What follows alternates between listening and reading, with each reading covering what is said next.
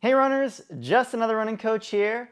We're closing in on the end of the year, so today I thought it might be helpful to make a video about New Year's resolutions. Not just as they relate to running, but in a sense, fitness and in general. Now, if you're watching this, chances are you either already have some goals in mind for the new year, or you're someone who's very new to running and you might not even be sure how to set your running goals yet. And either way, that's all right. I'm going to share some tips that I think can be helpful. Obviously, it goes without saying that everybody's different, everybody's motivations or sparks, as I like to call them, are different, our methods are different, our lifestyles are different, our limitations are different. And we have no idea what the new year will look like, so keep in mind that this is general advice. Take what you think will work for you and run with that, pun intended. In general, New Year's resolutions can be kind of sticky territory for lots of people. In theory, they're a nice idea. It can be great to self-reflect, look ahead into the future, and strive to be the best version of ourselves. But in practice, a lot of resolutions are thrust upon us by subliminal messaging in advertising, other people's expectations of who we are and who we should be. And because there's just so much noise around what goals we should set and how to follow through on them, a lot are abandoned pretty early on in the year, and it usually just makes us feel worse and more likely to buy into whatever solution is marketed to us next. So my number one tip for setting your New Year's resolution is make your resolution your own. Easiest way to do that is take a piece of paper and a pen, write down a potential resolution, and underneath it, create a T-chart. On one side, list reasons why you want this to be your resolution. Think about the ways that you'll benefit from keeping it. And on the other, try to be honest and list those other influences that might be coming into play. Once you're done, it should be more clear if it's something that really matters to you or if it's something you'd be doing just for the approval of others. It's not always going to be clear-cut, but it'll give you a better idea. And if it turns out your potential resolution was someone else's idea, it always feels great to throw that paper in the trash. Now, if you don't even know where to begin, you can skip the resolution part and just start writing down things that make you happy and things that currently make you feel unhappy. And as long as you're using your own feelings as your guide, you'll have a great starting point. Now, let's talk about how to set the best kind of resolution, something that's measurable and something you'll enjoy achieving in the process. One of my favorite philosophies in life is that living for the journey is far more satisfying than fixating on the destination. We see this everywhere in pop culture, film, literature, in our everyday lives. All of those fear-mongering articles about people on their deathbed saying their only regret in life was that they didn't live in the moment. A very common debate is, do we work a job that we hate for our whole lives just so we can retire comfortably? Or can we work a job we enjoy, may not have a clear sense of what the future holds, but in the meantime, we feel a sense of fulfillment and grow as people in the process, which is kind of the whole point of New Year's resolutions, if you ask me. So, as an example, let's say I was writing my little T-chart, and I know that being social makes me happy, and the lack of social activity in my life due to the pandemic or for any other reason is something I'm currently unhappy about. How do we quantify that?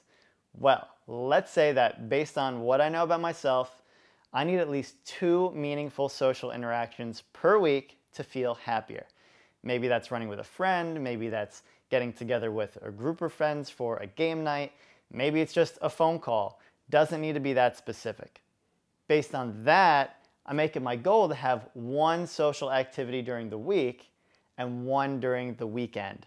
This means that by the end of the year, I'll have had 104 meaningful social interactions, not counting time spent with my family, significant other, doing hobbies I enjoy, working, etc. That's a life pretty well lived by today's standards. Obviously, it might sound a little funny to think of being social as something to check off a to-do list, but again, the main incentive here is not to put a bunch of green check marks on your calendar, as satisfying as that can be. It's the journey of having fun, rewarding times with friends that will keep you going. It's not disrespectful in any way to those you're spending time with.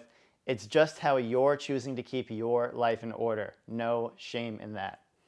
Pivoting back to running and fitness, setting appropriate fitness resolutions can be very difficult. Not because they're inherently difficult goals, but more because of the incredibly toxic discourse and expectations thrust upon us by the fitness industry as a whole. I think we can all agree that, especially around New Year's, the fitness industry is relentless in telling us how much weight we need to lose to be healthy, how much more we should be exercising in a gym or with some overpriced gimmicky gadget, and how much easier it'll be to keep our resolutions this year if only we pay for some fancy revolutionary subscription or membership. Total garbage. Most of the time, I'm not saying all the time, but most of the time, these companies making these types of promises and creating these sky-high expectations are only doing so to prey upon the self-conscious and somehow link attractiveness and self-worth with physical fitness and appearance. That's plenty unethical by itself, but to make them even scummier, once they have your money, they actually have no incentive to see that you actually meet your goals, because they figured out that when we don't, we tend to blame it on ourselves. Remember, results may vary, yet we still come back to spend, you guessed it, more money.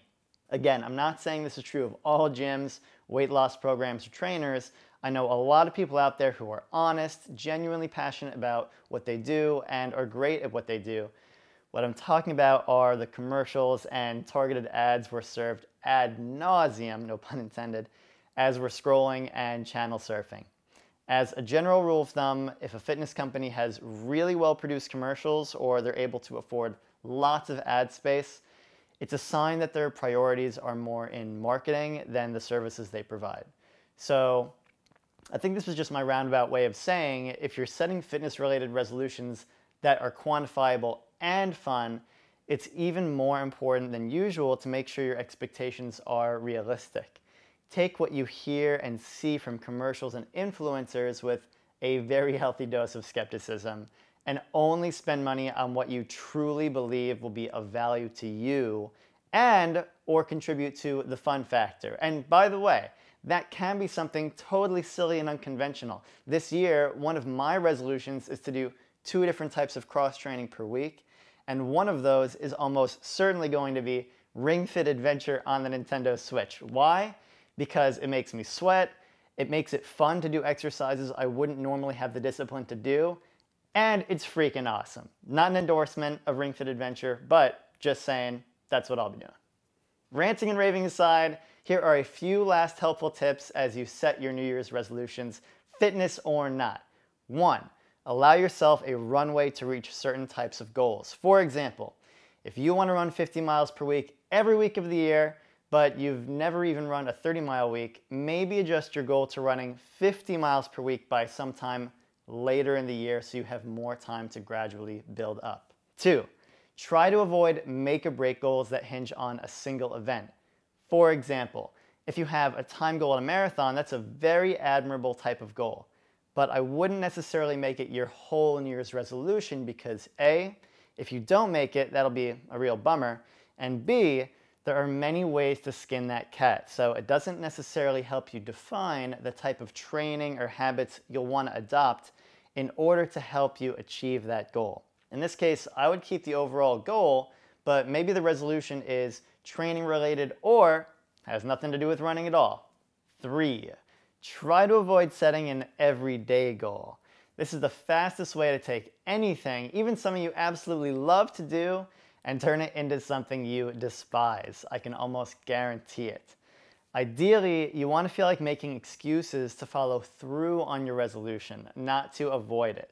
And when you force yourself to do something every single day, the exception being abstaining from things like substance abuse for those recovering from addiction, it becomes really difficult to find the resolve and maintain the joy. For example, even if you're capable of running every day, you might want to consider giving yourself a day off every now and again. Or at least one day where you're just running 1 mile to maintain your streak for you streakers out there.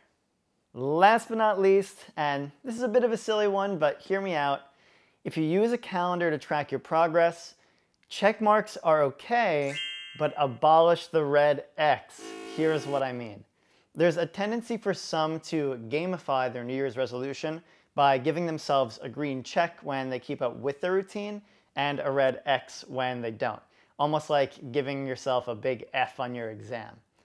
Somehow we've been conditioned to think that the red X will motivate us to work harder so we can avoid it in the future. But in reality, I find it unnecessarily demoralizing. It makes it easier to fixate on our failures rather than our successes, which kind of defeats the purpose. And drawing a red X doesn't even tell us anything about why we didn't follow through. It's one of the easiest overlooked ways to self-sabotage, in my opinion. Here's what I recommend instead. Take a blue Sharpie and instead of drawing an X, draw a circle around the date on your calendar and keep a journal of what prevented you from keeping your routine that day. This way you'll have a record that you can go back to and learn from, and you won't have an offensive red X shaming you when you look at your calendar. That's all for now. I wish you all a happy and healthy new year. 2021 may not have been the greatest year in recent memory, but it was a lot better than 2020. It's been a pleasure being able to coach, run races again, make these videos, and help runners through the interwebs. Speaking of which, I am running a New Year's promotion for my one-on-one coaching, custom training plans, and standard training plans. You can use the coupon code in the video description for a 20% discount off of anything. The 3 standard training plans that I currently offer are great for those who are interested in just getting into running for the first time. They use the run-walk method, and they're a fraction of the cost of my other offerings. So check that out if you're interested. And despite my generalizations about the fitness industry earlier, I can say that, in terms of myself, I'm a super passionate runner. I really do care, and I really would be excited to work with you and help you achieve your running goals in 2022. So if you're interested, or you know someone else who might be interested in a coach or a training plan, feel free to reach out. Until next time, Happy New Year.